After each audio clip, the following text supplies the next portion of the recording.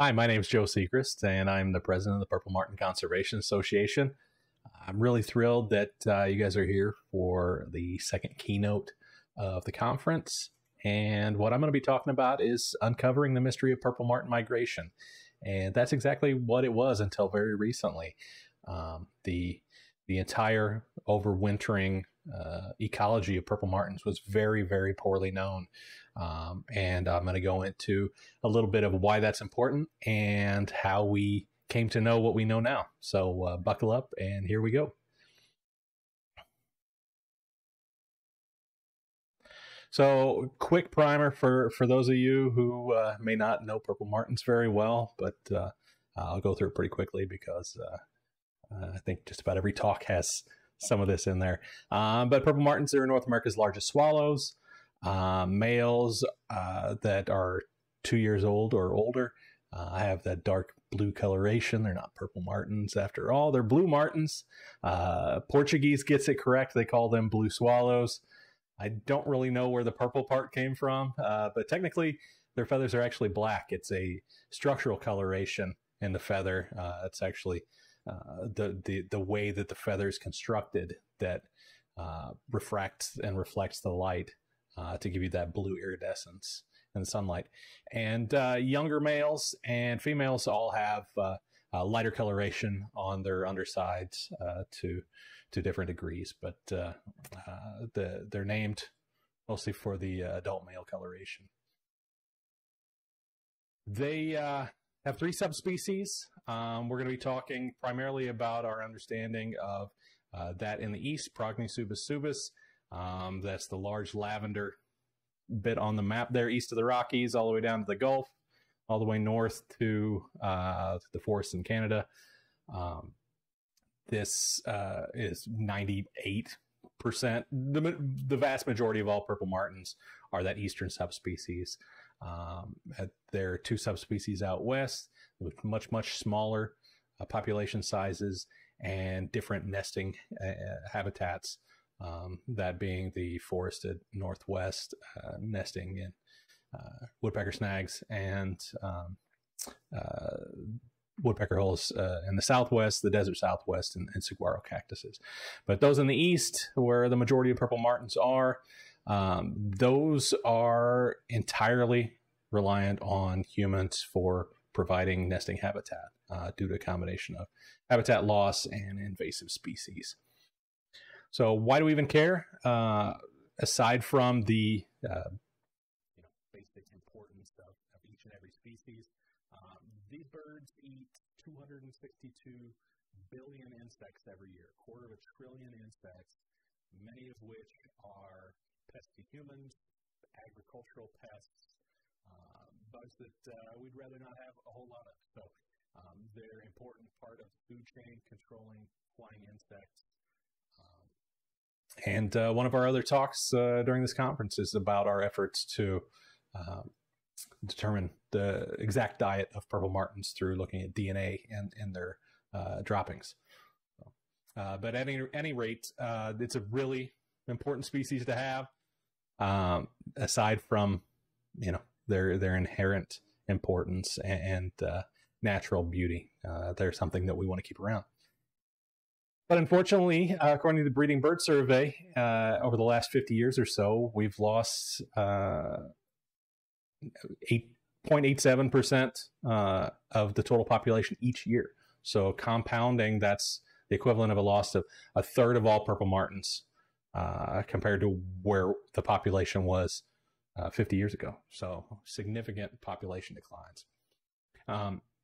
It's easy to dismiss the population declines of purple martins as just the result of their housing crisis, the fact that they need humans to provide housing. But the population decline that they're enduring is echoed by other aerial insectivore species as well. So there's something much wider going on here, and we can't just simply attribute it to that fact.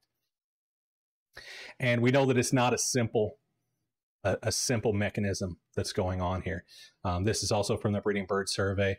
Areas in red have had a over 1.5% decrease each year over the last 50 years. So that's like twice as bad as the overall average that I just previously gave you. But you can have those areas in red right next to an area in blue, which is a 1.5% increase every year. So incredibly complex what's going on here. Just leading us to know that there's a lot we don't know. And this species being, so reliant in the East on human provided housing makes it an excellent study species for research to better understand it. And I would say we have a pretty good understanding of purple martin ecology in the breeding range. But they're a migratory species. They spend the majority of the year away from their breeding range. I'm going to go into how we, went from not knowing that to knowing that. But the importance of us understanding the rest of the year for a purple martin is how we understand all the factors that are affecting their population levels, whether increasing or decreasing. And overall, they're in a decrease. So just to put it simply, we lack a thorough understanding of what happens to purple martins away from their breeding grounds. We just don't know. But before we get into the purple martin thing, I thought it would be fun to take a little step back into just how people became, gathered an understanding of bird migration in general, and how that then developed into research methods to study it. So way, way, way back, 350 BC, a guy who goes by the name of Aristotle, he noticed that the common redstart, which is on the left there, it was around, and then it wasn't around. And at that point, the European robin, which is on the right, tended to appear. So his theory was that one species was changing to the other species, and then back when the next part of the year came around. I mean, you can see how he would think that, right? We already know just from watching our bird feeders that, birds change their plumage throughout the year, right? Goldfinches, bright and yellow in the summer. During the winter, they get kind of a drab color, right? So you can see how we would think, okay, this one's changing to this, and then it's changing back. Even though, the habits and the body shape and everything are a little different too. A reasonable, theory for what's going on. I would say things took a little bit of a turn away from, reasonable theory once we got to about the 1500s. Swedish Archbishop Olaus Magnus, he wrote a book, and there was an etching in it that depicted these guys here fishing, right? They're pulling up a fishing net out of a pond or lake. And if you look really close, you'll see that it's not fish in that net. It's actually birds. What looks like fish stacked on top of fish is the bird, and then its wing is what looks like kind of another fish on top of it. But that was the theory at the time as well, that birds in the winter, they sank down to the bottom of ponds and lakes, overwintered in the mud, which, I guess you can see how they got there. Some of our other talks during the conference have been about purple martin roosts. And along with the roosts, you find out that they have an affinity for being around water during their roosting times. And the roosting time is right before they migrate south. So the last time you see them, before they disappear for the winter, they're around ponds and lakes. And, maybe they noticed that. Then they noticed they were gone. Maybe they found some dead ones floating in the water or sunk down to the bottom of the pond. Maybe that's where they got that theory from. But at any rate, that was kind of a theory. I feel like it was in the wrong direction of accuracy. But then in the 1800s, 1822, there was the discovery of the Feilstorch. I don't know if I'm saying that right, but it's in German. I should think back to my high school German, but translates to arrow stork. And it was this one is actually a stuffed, the stuffed first Feilstorch, and it was discovered in Germany in 1822. It's a white stork that was seen flying around. I don't know if it died or if somebody captured it or what, but it had this arrow in its neck that it had flown there with, while it was in there. And when they finally tracked down where this arrow was from, they could tell that it wasn't European. It was from Africa. And that was really kind of the first marked or banded bird was this Pfeilstorch. It was a bird that we had proof that that same exact bird was in Africa, and then it was in Germany. Before, even in the 1800s, people were traveling a little farther, and there was a little faster long distance communication. So, you could have people saying, okay, we've got white storks here, and your white storks are gone, and you got white storks, and ours are gone. They must be moving. But this is the first time that you really had a bird that you could say, this one went here. Who's to say that those two populations in Germany and Africa weren't like going east and west somewhere else, or whatever they were doing.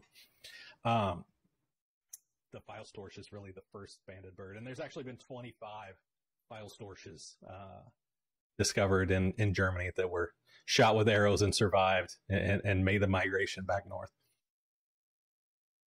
But really, bird banding is where things led to. PMCA utilizes bird banding. It's actually really kind of the most important basic part of a ornithologist toolkit. We've banded over 22,000 purple martins. Many more of that have been banded elsewhere. Any bird we get our hands on, we band. And it's really, once you're able to take a flock of birds and you give an identity to one of them, so when you see it somewhere else, it's that same one. When you find it dead, it was that one. You see it somewhere else, it was that one that went somewhere else, right? You can do research at that point. You can study the individual, which is an important step in research. And that got organized in 1902. That's when kind of scientific bird banding began in the U.S., organized by the U.S. Fish and Wildlife Department of the Interior, I think. I don't know. But at any rate, over the last 120 years, actually this number is a little low. I need to update this slide. But over 500,000 purple martins banded during that time. So, as of a couple of years ago when I made this slide, 539,139 birds, purple martins were banded. And in that time, the number of band encounters outside of the U.S. and Canada, anybody care to hazard a guess? Put it in the chat now if you have a guess. Tick tock, tick tock. The answer, 39.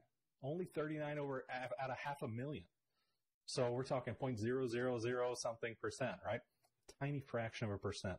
So bird banding, not the best tool for studying migration because you have to find them wherever they went. But at any rate, we've got 39 points elsewhere in Central and South America for purple martins that were banded in the breeding range in North America. So we can draw lines between those two things. And this is really kind of the first study of purple martin migration. And even from just this little bit of data,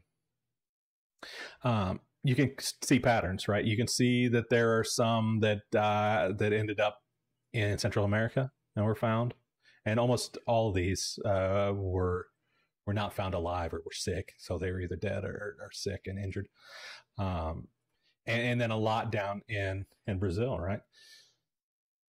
But, you can say for sure this bird started here and it ended up there. You don't know if it went there and it wasn't supposed to go there and that's why it died. Maybe it went to the wrong place. Maybe it's supposed to go to Europe or something. And it instead went south. So just finding them dead is not good enough information. It's a hint. We thought, well, you could probably guess purple martins are probably going to Brazil, right? But you can't get a whole lot. And then there's the whole question that, well, these were dead or sick. So maybe they were on their way somewhere else. Maybe they were on their way to the southern tip of South America. Maybe they're on the way to Antarctica. Who knows? But, you can start to get some information from bird banding. It's primarily used for other types of data collection, but you can get some migration info from it. And then in the 80s, a guy in Brazil did this. I'm just going to cut to this video. A identificação da andorinha azul em São Paulo não foi feita por nenhum acadêmico ou cientista. O engenheiro químico e apaixonado por passarinhos, Douglas Fish, ainda era menino quando abateu uma andorinha azul para o trabalho de pintura do pai. Nos anos 80, com a ajuda dos pesquisadores Dino Visor e Jacques Viriat, constatou: era mesmo a Prognis subis, a andorinha azul que vinha da América do Norte. Faltava confirmar a migração e a rota. Através da Associação de Preservação da Vida Selvagem, Douglas conseguiu uma autorização do governo americano para microetiquetação. Com tinta especial, pintou mais de 300 mil andorinhas em 5 cidades paulistas. Cada grupo recebeu uma cor diferente, só visível com luz ultravioleta. O trabalho em conjunto com sociedades andorinheiras do Canadá e Estados Unidos foi um sucesso. Com a pintura das andorinhas, 2 meses depois, foram recuperados nos Estados Unidos e Canadá 32 aves, o que provou definitivamente que elas migram. Agora, com a recuperação das penas que elas perderam nos dormitórios durante a volta, foi possível descrever com exatidão a rota migratória deles. Pretty wild, right? So that guy named Douglas Frisch was is a eccentric Brazilian millionaire, and somehow he pulled the right strings and got permission to basically spray paint entire flocks of purple martins, different colors for different flocks, UV dye on the feathers, and then launched a big kind of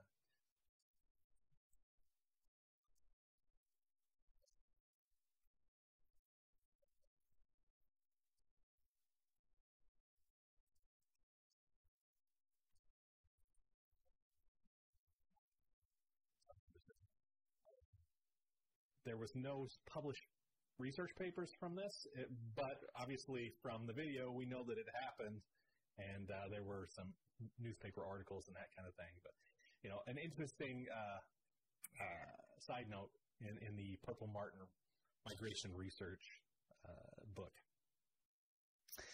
All right, so now we're going to get into the cool stuff, the technology, how we've really gotten to where we are today. And when I say we moving forward, I mean both the Purple Martin Conservation Association and a few research partners that were really integral in conducting this research and publishing it. Initially, Bridget Stutchbury at York University in Canada. Then a grad student of hers, Dr. Kevin Fraser, who was at York, and then he went on to University of Manitoba, where he is now, and continues to conduct Purple Martin migratory research. And the folks at Disney, both in conducting the research and writing, but also in helping to fund this type of research. So kind of our major partners there. And technology is awesome. Probably about 10 years ago now, we designed, this device was designed, called a light level geolocator. It looks like a little weird spy device or something, but basically it is a little battery, a little microchip to record, and then that little stalk that sticks out right there. And on the end of that stalk is a photocell. And it's no different than the photocell that's on your nightlight, the little automatic nightlight that turns on when the light turns off and it turns off when the light turns on.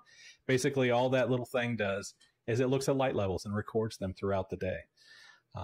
So that's why it's sticking up out of the feathers there.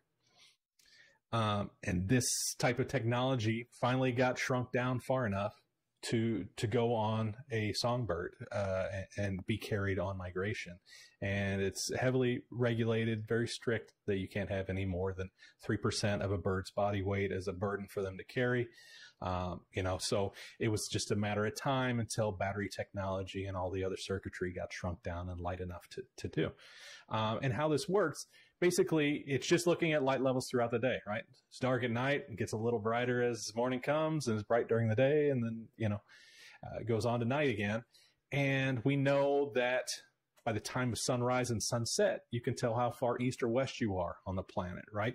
Because time zones, the sun rises earlier on the East Coast than it does on the West Coast. So that timing of sunrise and sunset, you can get east and west. And from the length of day, you can get north and south because of the tilt of the Earth's axis. So, in summer, days are longer as you get north. In winter, days are shorter as you get north, and vice versa. So basically, this is just recording light levels, and then the computer does the heavy lifting and calculates where this little device was throughout the year as it was recording data. And you can get rough location data. You can't get very specific location data. You can get it down to a couple of 100 kilometers radius on where the tag was. So we're not talking about fine scale stuff here, but we are talking about rough location data from that we can put on a bird and record its migration for the first time. And I've got a clip here from a documentary movie called The Messenger, and it has a segment in it covering kind of the first purple martins with these geolocators on them. And those were the first songbirds to ever do it. And they were tagged and retrieved right here at the PMCA headquarters in Erie, Pennsylvania. So let me run this clip.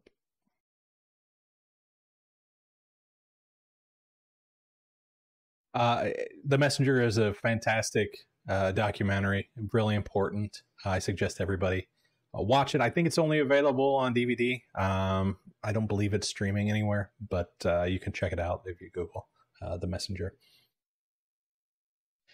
So, I mean, incredible to be a part of that first songbird to be tracked. Incredible information from a purple martin for the first time. So we had this cool new tool in our tool belt, and we went about putting out as many of these tags as possible to gather as much data as possible. So each of those little stars is a participant, a partner in the project. Some of the primary ones are labeled there: University of Manitoba, where Dr. Fraser is, obviously, PMCA in Pennsylvania, and Disney Animal Kingdom. Great partners, but each and every one of those stars is an important part of the research. And we continue to be able to tell individual stories about birds like this. This female here, you can see the little geolocator sticking out of her feathers in the back there, from up in Alberta.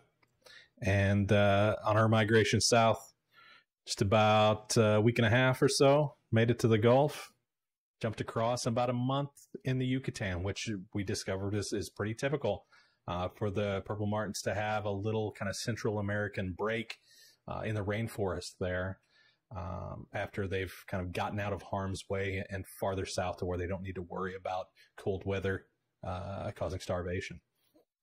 And then on to Brazil, and spent the entire North American winter in Brazil, moving eastward slightly. And then when it was time to migrate back north, boy, just went after it. A week, and it was already back at the Yucatan Peninsula, ready to jump across the Gulf. And just 2 weeks after that, it was all the way back at its breeding ground. So demonstration, just like Dr. Stutzbury said, that these birds, when they migrate north, they're just going on instinct.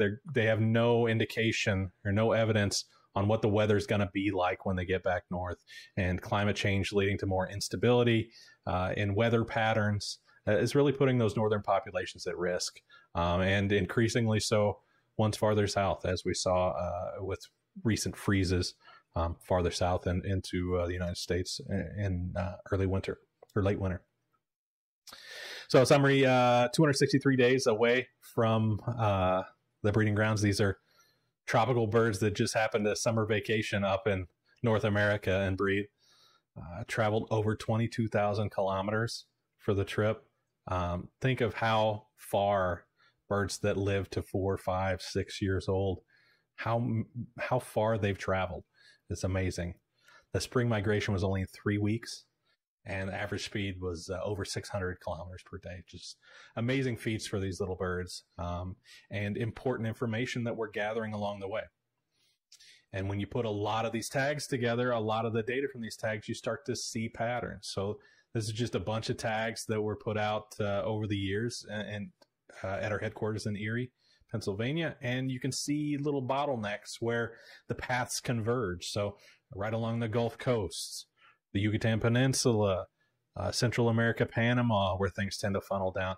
You know that when you've got birds converging on one spot, the habitat there is going to be important to understand and to conserve, because they're going there for a reason. They're converging there for a reason. So major changes to that will impact the birds. And technology marched on. You know, we ended up having GPS technology become miniaturized enough, and the increased battery capacity that's necessary to run GPS circuits got shrunk down small enough to go on a purple martin. And purple martins were one of the first to wear GPS tags as well. And I mentioned that you get rough location to 200, 300 kilometers from a light level geolocator. Well, GPS tag, a GPS logger, will get you just a couple of meters. So you go from knowing, oh, this purple martin was in New Jersey, to knowing the exact tree in the exact backyard in the exact street in New Jersey where that purple martin was sitting. So you can go from understanding the speed of migration and general routes and, you know, general areas of importance, to knowing fine scale habitat data. Are they landing in these trees? Are they landing in this wetland? Are they landing here? You know, you can understand exactly what they're doing with GPS technology. And the first of these tags, just like the first of the geolocators, they had a really small capacity. You could only get a certain number of locations before the battery is dead. But even with that, we were able to find out amazing things. So this is the first paper that we published with GPS fine scale habitat data.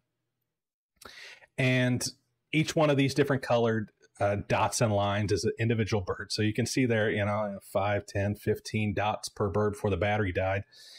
But even with that small amount of individual birds and small amount of points sampled, we saw some incredible things. You might notice a little pinwheel in the middle there, or a couple other circles with multiple colors in the circle. With just a few birds sampled and just a few points per bird, we had amazing overlap in where the birds were going in Brazil. And this is an individual point down in Brazil here that had 5 of the 6 locations where we deployed tags from.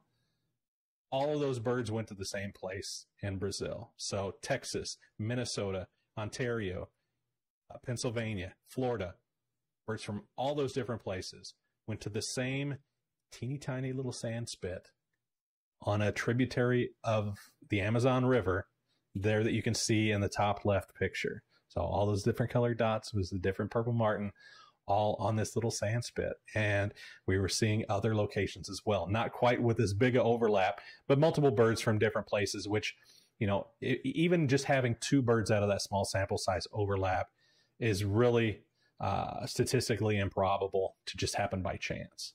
And if you've got birds from all over the place going to the same spot, there's something pretty important right there. And you can assume statistically that there was a heck of a lot of purple martins on that little sand spit. So with that kind of information in hand from our fine scale data, we went to Brazil. We had to see what this habitat was that they were using to see what's going on the ground. So off we went.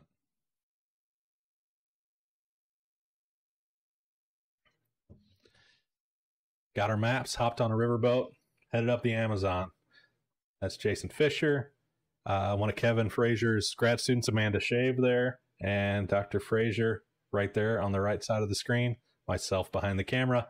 And we steamed up the river off to one of the points where, actually several of the points that GPS indicated birds were the previous year. And we made landfall on one of these locations. I believe this island here that we're on the Rio Negro River, which is one of the 2 main rivers that leads and fills the Amazon. I believe that was one of the Florida Disney birds that had visited that the previous year. Made landfall. We searched that island up and down, looking for evidence that purple martins were roosting there at night.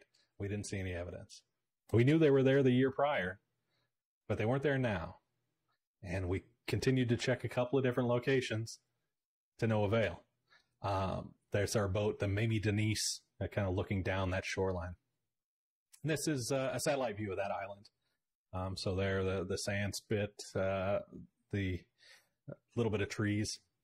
And one of the things we immediately realized and learned when we were down there is how great the water level difference between dry and wet season is in the Amazon. So that's during the dry season, sand's exposed. During the wet season, it's just the tip tops of trees that are sticking out. The water level from dry to wet season, 50, 60 foot difference, huge difference in the water levels in the Amazon. And it's a very different habitat when it's like that versus when it's like that. So timing came into play. And also, maybe this seasonal flooding, complete flooding of the islands, is why the birds are selecting it, right? Maybe each year it's flooded out completely and completely wiped clean of ground predators. I don't know. We didn't know. We did know that the width of the river is incredible. 14 miles wide. I mean, if you didn't know any better, you'd think you were on a lake. And there's this little bitty island out in the middle of it that gets completely washed clean every year. It seems like a pretty safe place to go, right? But we were learning. That's not all we were there to do, though. There was a very famous purple martin roost in the city of Manaus, which is where we were basing our work out of. And it was famously documented in the BBC documentary, The Life of Birds. Here's a little clip.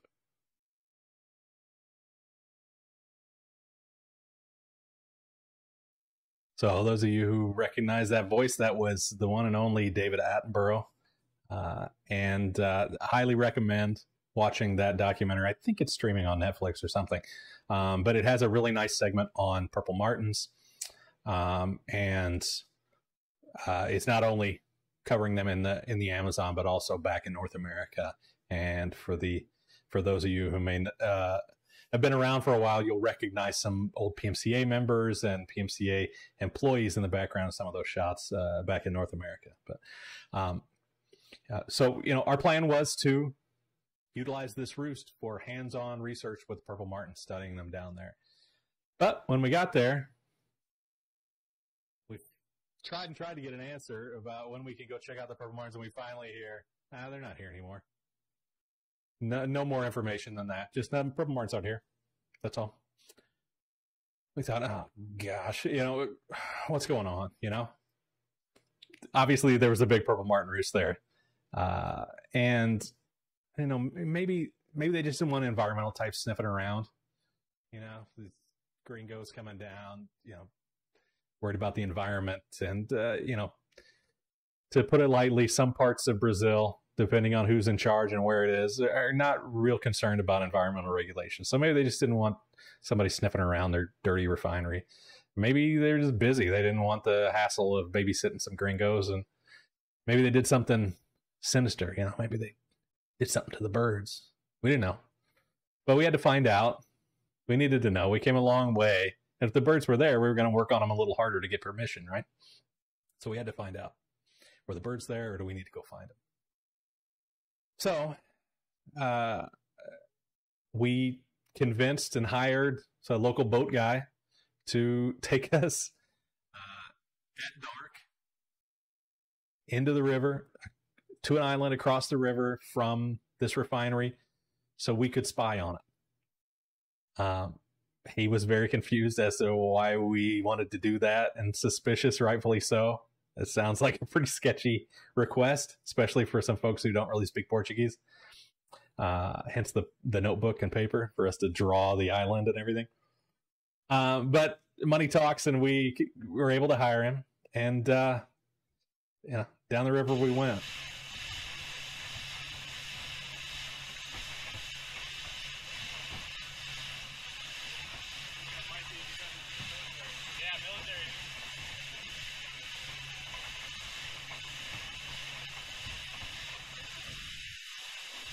That's a refinery on the hill there. And you might notice the clouds are pretty dark. Well, the tropics are where we are. And along with the tropics goes tropical rain. And at the end of the day, after a hot, humid day, it usually rains a lot. And of course it did. And Boy, the sky just opened up.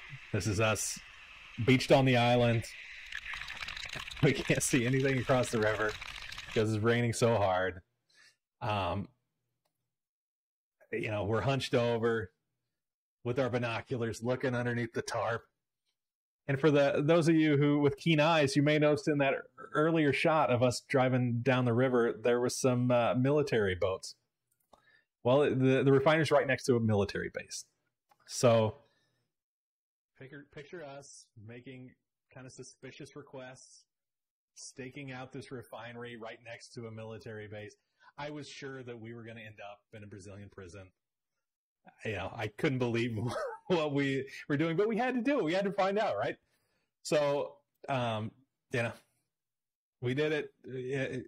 The skies cleared up right at sunset, and sure enough, the birds did not arrive. The birds were truly gone, and we were going to have to try and find them. Luckily, there was one small scare as we were leaving, but we did not get arrested. Our Brazilian criminal records are still clean. But went back home, no purple martin roosts to be found. So we got to work. We formed the International Purple Martin Working Group with partners in North America and South America. We pulled all kinds of people in. Our weekly meetings look like the Brady Bunch. This is a small version of what the meetings usually are. But just great collaboration across the continent. And many of these people you may recognize from talks from yesterday and today. We published educational materials to say, hey, this is what a purple martin is. If you see a flock of purple martins, tell us. We launched a citizen science program to do just that, to find where the purple martin roosts might be all across Brazil. And we continued to gather GPS tag data. This is just a bunch of GPS tag data tracks all overlapped here. But we continued to gather data. We were going to find that roost. We knew in North America here, when a purple martin roost disappears from one spot, it's usually just moved, right? They usually don't just disappear. It's usually just moving somewhere else. We went back down to Brazil in 2018, I think. This was the end of 2018. We searched rural southern Brazil where purple martins famously used to roost in different locations. We looked in the rainforest. We looked in the town squares. We looked above the rainforest. No dice. Still no roost. We're getting closer, but still nothing. But on this trip, we had another goal as well. And that was to establish the first 2 towers in the MODIS network in Brazil. So you may have heard other talks about the MODIS network, but this is just a real quick video explaining what it is. The MODIS Wildlife Tracking System uses tiny tracking devices and a network of hundreds of receiving stations strategically located throughout the Western Hemisphere. MODIS is yielding spectacular discoveries. Now, researchers can safely track bird movements over vast distances and with incredible detail to pinpoint the greatest threats to vulnerable species. So that's the MODIS network. It's basically like a cell phone network for wildlife. Like in investigations, you hear that so-and-so cell phone pinged off this tower, so they were there at the murder scene, that kind of thing. This is basically what that is. You put a little transmitter on an animal, and it pings off antennas that it passes by. And why do we need to do that when we have these fancy GPS tags? Well, you need to know where the bird's going to be a year later to retrieve the GPS tag. It doesn't transmit the data. You have to gather it. You have to retrieve it from the bird. And if we're putting tags on animals at a roost in South America, we don't know where it's going to be. It could be in Florida. It could go to Maine. It could go to Alberta. Who knows where it's going? So the MODIS network is the best way to study animals if you don't have a place where you can retrieve tags from. And here we are installing one of those 2 towers here on a observation tower up above virgin rainforest. Pretty amazing to do. And that's it on the left there from the top of that tower. And then the other one on the right there, not too far from a river. from the Rio Negro, where we thought maybe there was going to be a roost. We might have just been there at the wrong time for it. And we determined that partially from GPS data from the previous year. There's a map of the Motus towers and our two little dots there in the middle of Brazil. I'm so proud of our little yellow dots. But we went back home again with no purple martin roost to be found. We knew we were close. So upon departure, I said, well, as soon as you find that roost, I will be back. Because we've got tags, we're ready to do some research on the ground. And in February, we got this message, middle of the night. Holy bleep, we've seen it, and it's much more spectacular than we imagined. I have no words. So, a man of my word, hopped on a plane, went right back. And the water was a little higher, and the islands were a little more flooded, and we headed off into the flooded forest to try and find this roost, as they had found it. And this is kind of one of the first videos that we shot there. I'm sure you can't see it on Zoom, but so many birds, 300,000 more. Hard to count a lot of birds in the air, but our best estimate, 300,000 range. Here's a picture with maybe a little better resolution that might come across better on Zoom. So many birds. And the thing about it, there's levels. You've got all these birds. The sky's full of them right down by the water level, by the top of these treetops. A little bit farther up, there's another level of purple martins, just as dense. And then you squint, you can just barely make out in the dark. There's little pepper flakes all up in the air. There's a bajillion purple martins up as far as you can see. Just insane amounts of purple martins at this roost. And, like I said, this is during the high water. The island seems like just little shrubs, right? The vegetation is not more than 6-7 feet above water level, but really we're 40-50 feet above the ground, and it's just completely flooded. It's just the tops of those trees. There's Pamela with maybe the first purple martin that got a tag deployed on it there. We were so excited to be finally getting hands on purple martins and doing research in the Amazon. All right, 2020, we went back. More research to be done. We're just scratching the surface.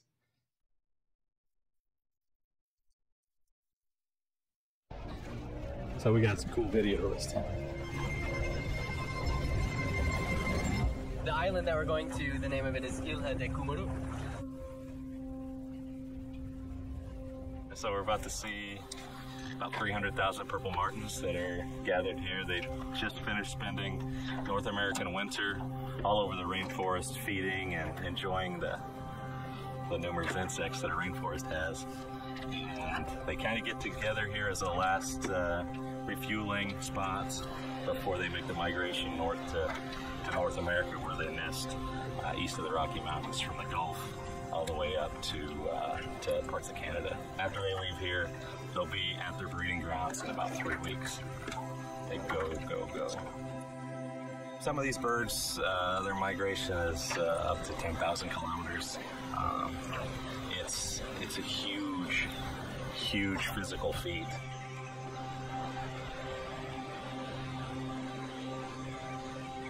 So when the birds finally dive in and it creates a wind and the sound of just these birds flying by you at high speed in unison, it gives you goosebumps.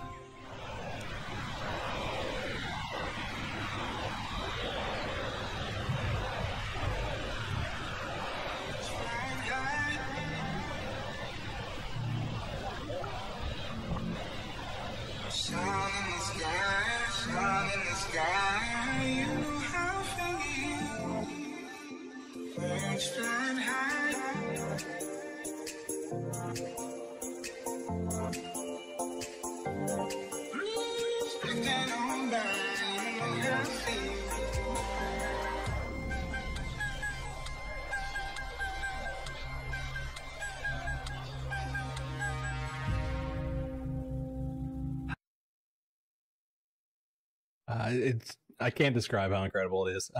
That's from a video called 300,000 Purple Martins in the Amazon on a YouTube channel called Into the Unknown. I highly recommend you guys look that up. But that's not all. We had something pretty cool that happened on this trip.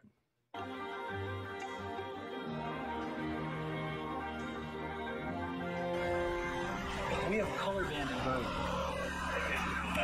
Wow. What color? It's got 2 color bands on its left leg. Wow. From when? Last year? Baby blue over green. You know, when I stuck my hand in the bag and grabbed this bird, and then I felt what felt like a band in my finger, and I thought, that can't be right. Maybe it's got a swollen leg or some kind of leg problem. We did not expect this. This is about as good luck as we could possibly hope for.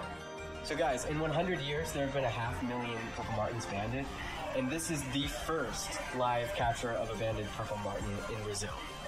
We're experiencing a statistical anomaly. You want to bet on where it's from?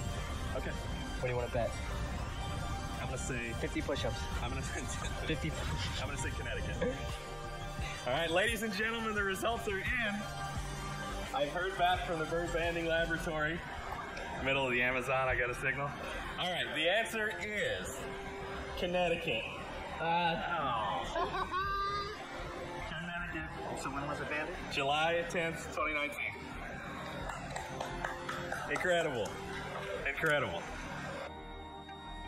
Guys, never bet with a bird biologist. You gotta count them out. That was 1. So now we're going back to release the birds back at the roost to where we pulled them from.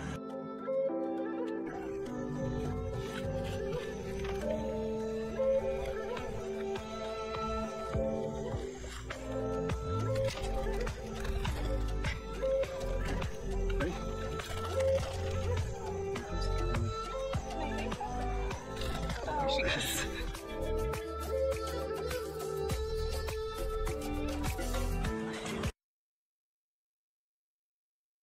So, quite a development there, right? For those of you wondering, I did hustle that poor fellow. If you'll go back and watch the videotape, it was his idea to bet. I wasn't going to bet him because as soon as I knew what was on that bird's leg, I knew where it was from because it's my job to know. But yeah, he learned a valuable lesson. And yeah, we took this number from 39 to 40. So the 40th of banded birds recovered, and I believe the first one alive and re-released in the Amazon. 2021, there was no research done because of COVID concerns, but during the roosting period in early 2022, the COVID levels were low enough to where we felt safe conducting research. And we went back. And we got some more video. You guys concentrate on the sound for this. Hopefully it comes across clearly.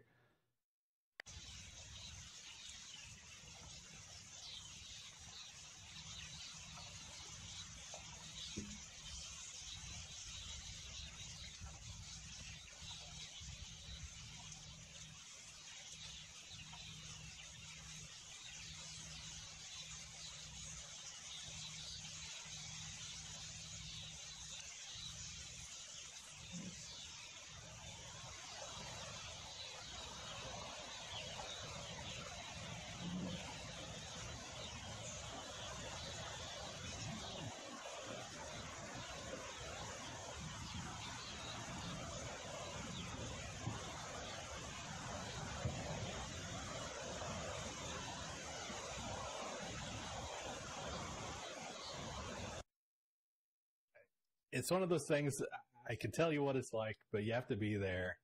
But the sound and the wind that hits you when these birds all fly down in unison, it gives you goosebumps every single time. The most amazing thing, one of the most amazing things I've ever experienced, I had to correct that because of my kids and my wife and everything, but it's right up there. Pretty incredible. Oh yeah, we caught another banded bird this year. I mean, I can't even begin to describe how improbable that was.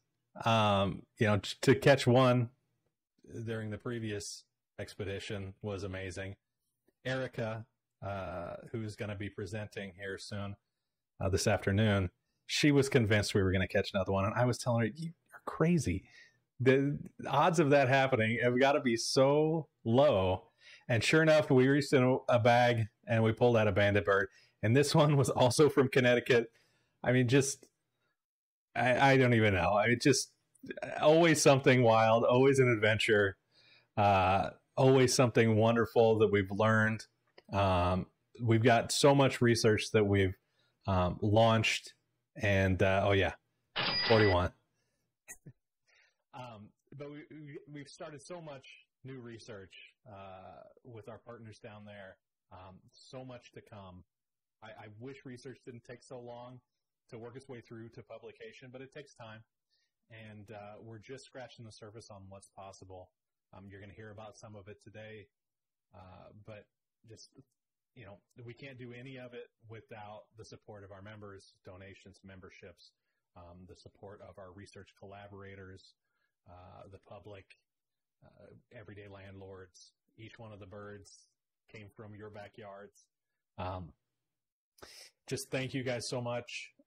It's a real privilege to be able to do this research on purple martins and know that every single thing that we do is to better understand the conservation risks that purple martins are facing so we can make better conservation recommendations to save these birds. What we want to do is ensure the future of purple martins, and I'm happy to take any questions. Thanks. Bye. All right. John. Question about radar from Tim. Definitely not a stupid question. Doppler radar towers near the Amazon basin for finding roosts. There is radar there. I'm not sure what technology it is, if it's Doppler or the old school kind of basic radar, but it's more associated with the military and the airport in Manaus. As you get farther out from Manaus, there's really no radar coverage that I know of. And then the next problem is accessing that data. We have a real hard time getting in touch and getting communication back. Communication is a real difficult thing to get reliably with folks in Brazil. But we don't even know if they're saving that data or if it's just, you know, they look at the radar and then it's gone, because it takes huge amounts of data to save radar scans. It fills up. It's just like, you know, high definition video. It takes up oodles of space. So we've got a lot of challenges ahead of us. But I don't know if you guys were here yesterday when Maria was talking about purple martin roosts and radar. But she's Brazilian, and we have all of our contacts in Brazil that we're going to be mobilizing to try and get that. Kathy asks, at roost, how do you capture the martins?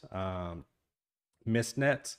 No, actually, the vegetation that they're in is so low to the water surface that we just take our canoes up there and cut the engine and coast in and paddle up, and we just pick them off the trees like apples and stick them in bags. It's that simple. Purple martins, it seems like, at least at that roost in Brazil, they're as easy to study as they are up here up north. So who owns the tower where the Modus was installed? You're talking about that big observation tower.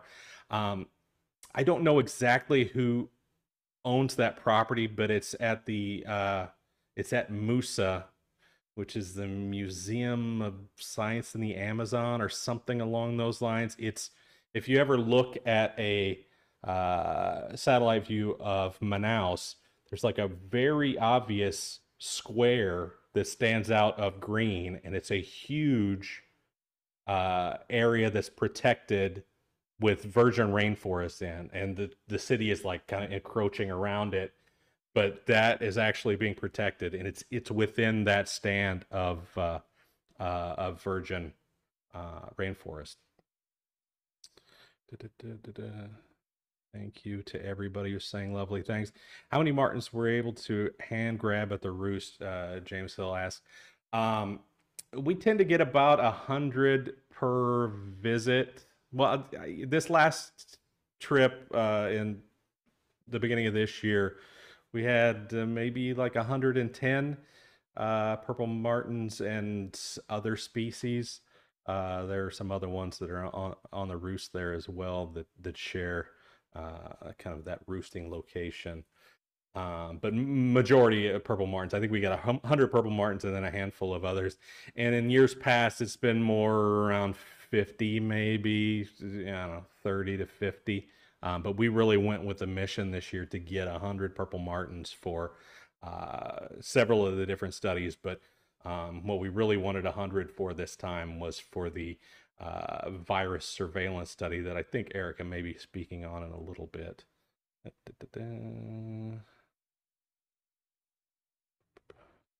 When are you taking us to Brazil? Man, I wish I could bring everybody. Did I mention that there is a big surprise later at the end of the Brazil session? Yeah, Erica, the other one, the other tower, the receiver station that's closer to the roost is that private property of Mario Conehaft that is speaking today in a little bit. Yeah, Lori, I can't believe that we had 2 Connecticut purple martins in 2 consecutive years that we happened to grab. It's clearly when we're there is when those Connecticut martins are migrating through. Erica with the link to Museum of the Amazon. That's what I thought it was something like that. Tim asks, do you think I could sit in near a roost in Iowa cornfield without disturbing the roost significantly? How close would you recommend? Great question. Well, in that clip with David Attenborough, he clearly must have been parked there for a while because the birds were all around him. So I guess it's conceivably possible. It's up to you if you want to risk disturbing the birds. Eventually, you're going to have to leave unless you're going to sit there motionless until morning. But you can get fairly close if you're stationary. I mean, you see in videos of the roost down in the southern states, that are in malls and stuff. People are practically under the trees that they're roosting in. Terry wants to ask, how far from the roost is Manaus refinery? Great question. I am not entirely sure. It's miles, but not hundreds of miles. So, it's on the way up. Madeline asks, what kind of data are you gathering from each bird? You're going to hear about some of that in the next session, about some of the different studies with samples that we're taking. But, we did the obvious, body measurements, looking at their condition, how far through molt they are. We take feather samples, who you're going to hear about. We're doing swabs for virological surveillance. We put tags on them. Obviously, they get banded, that sort of thing. Do the Amazon tag birds have distinctive colors if they show up at someone's site? They're only a silver band, so they probably wouldn't stand out that much. That's just the way they are, the ones that we've got. However, after, I don't know if it was the first or second trip, I don't remember which one. But not long after I returned here to Erie, one of those birds showed up in, the Midwest somewhere, Kentucky maybe.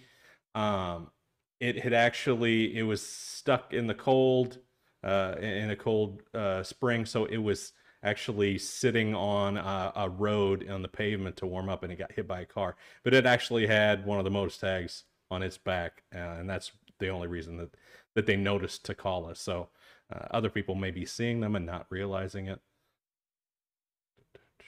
Erica listing a lot of the hormones and contaminants. We're going to hear about that. Mario says about 20 miles from the refinery. Yeah, it's crazy that something that close would be hard to find, right? You'd think you would know that, but have I mentioned communication is an issue in Brazil? And as soon as you leave Manaus, it's very, very remote. Not a lot of traffic. Transportation's difficult. And, folks, they don't know that you're looking for something unless word makes it to them that you're looking for something. So through a combination of kind of collecting citizen science data and gathering more GPS tag data and just getting the word out to locals, that all worked together to bring it back. Erica says they have silver tags that say INPA, INPA, and it has a unique number on it. How many times have you been to Brazil? Have you got a camp set up there? You may have seen in the background of some of those videos towards the end there, it's like a weird little floating platform thing. So, those flooded forest communities that spend, over half of the year fully submerged, they rely a lot on like floating houses and floating docks that they operate out of. And then obviously houses on stilts as you get closer to shore to where that's possible. So we actually work with some locals there and use their little floating platform. So it's just like an open air floating dock out in the river that we just sleep in hammocks and then work. Terry's got her hand up. I don't know what that means. Terry, so you're unable to chat? I'm sorry. Shake your head no if you can't chat. I'm sorry. Okay, she's good. Sorry. That must have been from earlier. Gene asks, perhaps I missed this earlier, but do you think the birds fly en masse to Brazil roost, or they come in small flocks or numbers? To that roost, that seems to be maybe the last, that roosting behavior seems to kick in right before they migrate, just like it does up here in the north. So kind of get together, then migrate. Down there, all over the place, get together, then migrate. And it seems like there's just kind of a slow kind of aggregation of martins. But certainly at night, when they come in to roost, they're en masse, obviously.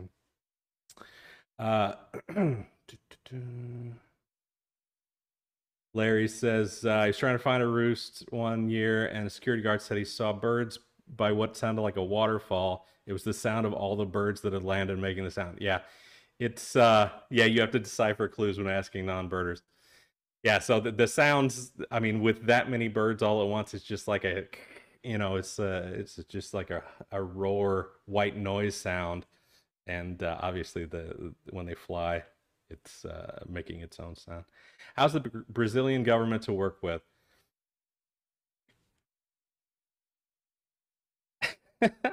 Luckily, I haven't had to work directly with them. It's been our partners that have worked with them. But working with large groups, large organizations, and governmental organizations is a challenge sometimes in Brazil. Let's say that. Okay. Well, thank you guys so much for tuning in for this. We're going to jump straight over into the other session. Thank you for indulging me and letting this session go 15 minutes long.